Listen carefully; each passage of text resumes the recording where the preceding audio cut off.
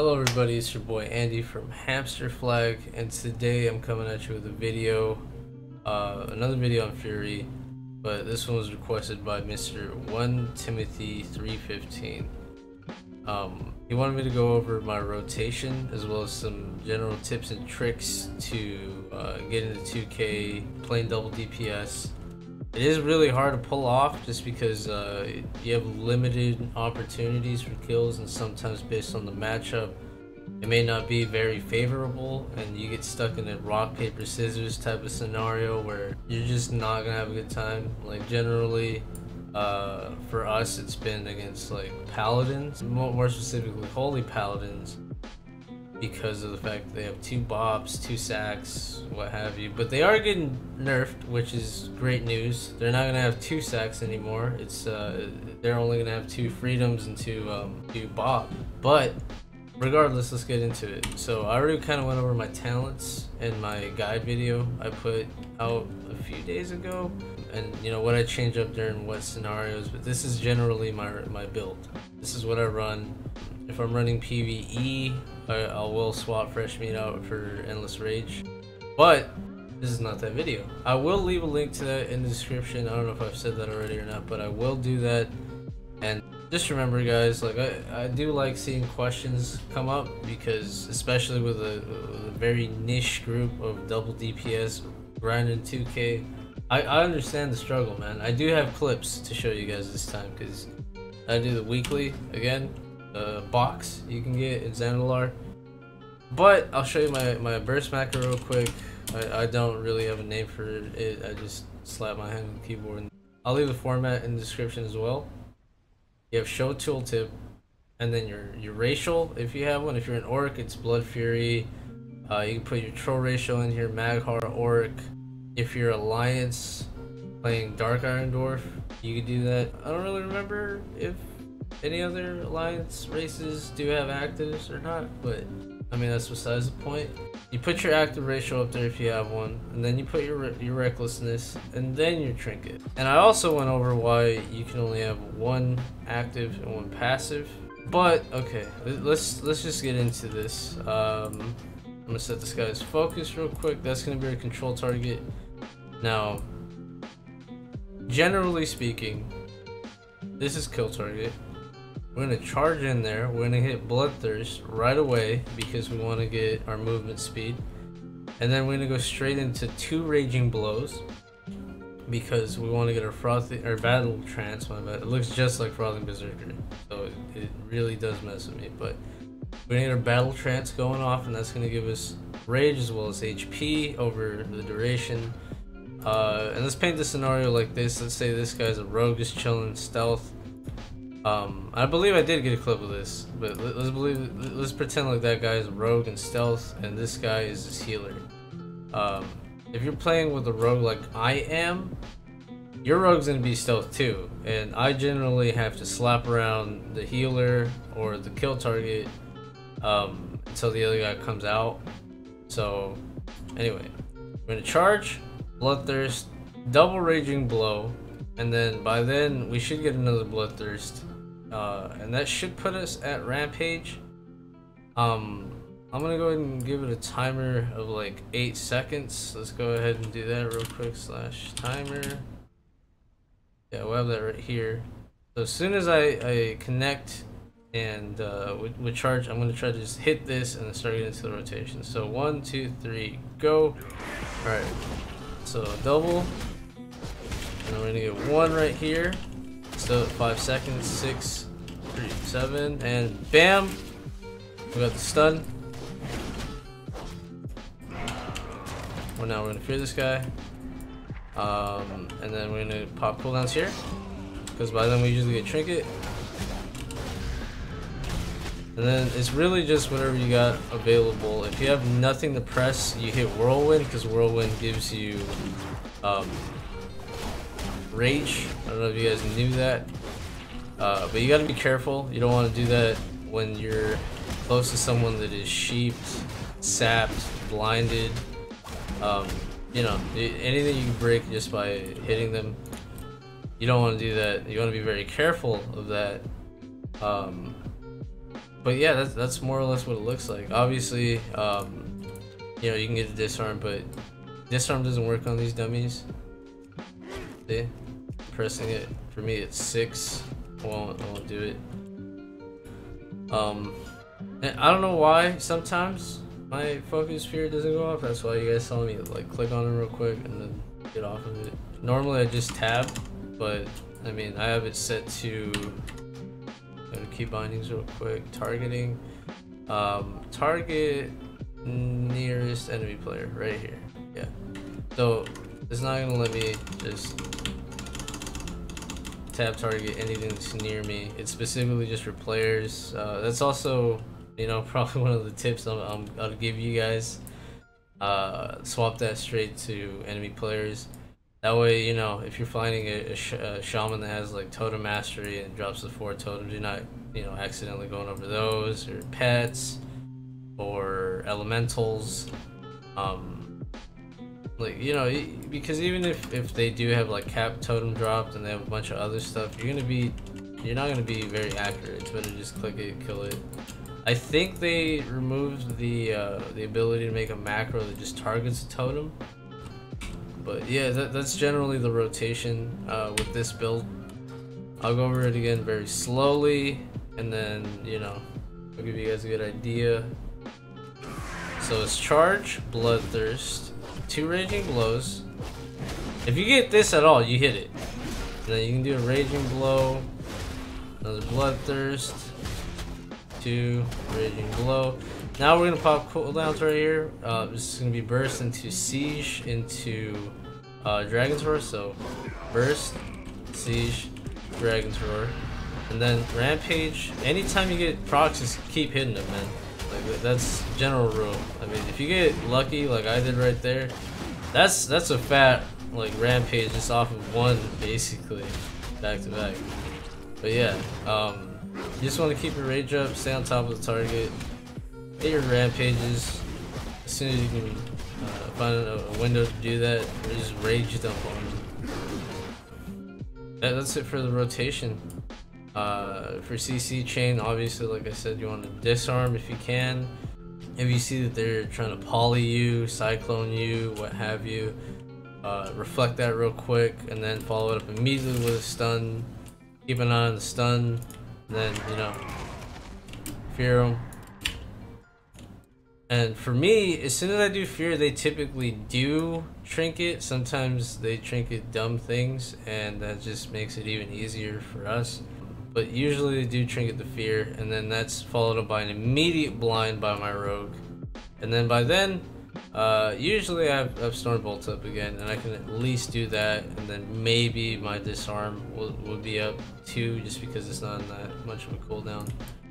But some general tips: find good partners. Like, double DPS is hard, and like, I'm not gonna lie to you guys, it was a bit of a grind, but once you guys get the rhythm going, once you guys have played enough games together, especially like for me, my partner in this case is my younger brother, and he's gonna be making a guide on his side of the comp perspective on playing rogue double DPS and what he does for that. You guys should totally check that out. That is going to be on this channel as well, and it's important that I note that this is like a joint channel. It's me, him, and one other person. Once she starts making videos, I'll introduce her as well. But you want to get the right partner, or right partners if you're doing threes. Now look, no one's ever going to be perfect right off the start. You may have a little bit more experience than them, or sometimes they have more experience than you, and it's all about patience. I mean, as long as the person is willing to take constructive criticism, and you have to be open of that as well, because remember, it's a team. If you're the type of person that sees these windows of opportunity, what you could have done differently, what you could have done better, you should mention that. But, you know, not, oh, hey, man, you should have totally done this. It's more or less like, hey, I think the play would have been to, you know, maybe stun this guy off opener, and then go on this guy real quick, force him to pop cooldown, and then go back on that guy. And as soon as that dude's sack is down or whatever, we go back on him. You know, stuff like that. You know, it's hard because depending on what comp you're running, you might want to use different strategies. You might want to approach things differently. You know, maybe you're going against survival healer, and then that guy's running adaptation, and there's no trinket you guys can get, so you're basically wasting either fear or blind if you can't get the sap off in our case. There are better comps with more CC, but for us, you know, we've ran into situations like that, or when they do have trinket, I could probably force them to just by stunning them, or sometimes disarming them, which is actually kind of funny to me. But yeah, no, you know, just find the right partners, make sure to give each other good constructive criticism, and you also have to be able to take that criticism as well. As I've mentioned, that is very important. You have to look at your own mistakes just as much as you look at maybe your partners or whoever you're playing with. You got to realize there's room to grow all around. It's not just you're always perfect and stuff like that. I've called myself out on a couple like screw ups. I've cost, you know, maybe a few games as well. But it's all part of the process, man. You gotta have patience. And on top of that, maybe, you know, you move around your talents and stuff. Like, this used to be completely different. I'm not gonna lie to you. I used to have this. I used to have this, and this, as well as I think Blade Storm at all times. This used to be what I ran for some reason, but over time, you know, I got some experience doing this stuff, and eventually it turned into the build you see today. And I don't think I even ran this stuff either, but I mean, hey, look where it got me, 2K, and I have games recorded where I can show you guys more or less the way it goes. I mean, you're gonna have some losses for sure. I mean, you're gonna have your streaks as well, but you gotta take the losses with a pinch of salt. Double DPS is hard. You're gonna have way more losses sometimes than you feel you should have, but it's mainly just because the other people can reset consistently. They can recover from, you know, 2 people dropping to 20%, whereas, you know, double DPS, you may not have a hybrid class playing with you, and even if that's the case, they don't have enough healing output for the both of you. So, you know, just keep patient, man. You will get there. You just gotta keep working hard. You gotta keep pushing for that.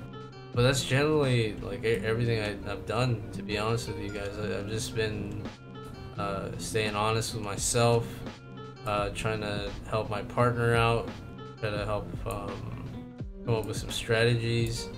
It all comes with time, and as long as you are staying on top of yourself and you're not putting down your partner or putting yourself down, you will get there.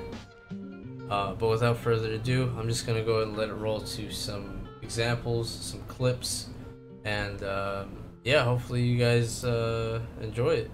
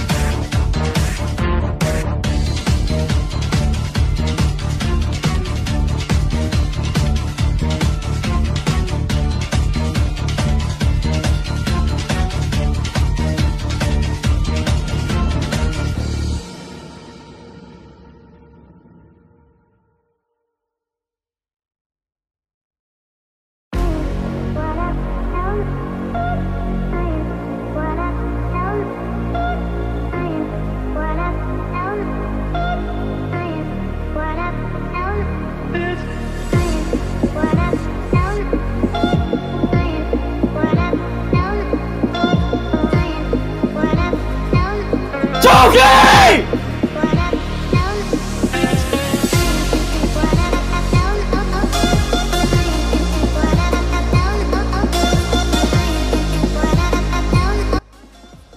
Alright, hopefully you guys found that very helpful. And remember, ask me as many questions as you want. If there's something you want me to go over a little bit more, or if you want me to show you guys, you know, some more tricks, maybe some more footage. If you have any questions about your comp, maybe I can give you a suggestion on what you guys could do. But I'm gonna go ahead and wrap this up. This was your boy Andy from Hamster Flag. Don't forget to, you know, do the usual YouTube stuff, like, comment, subscribe, and turn the bell notification on. You never know when I'm gonna make a sporadic video on another class. Maybe it's my shaman that I'm playing in 3v3. I might be getting 2K in turbo. What's up? Anyway, boys, that's it for me, and goodbye.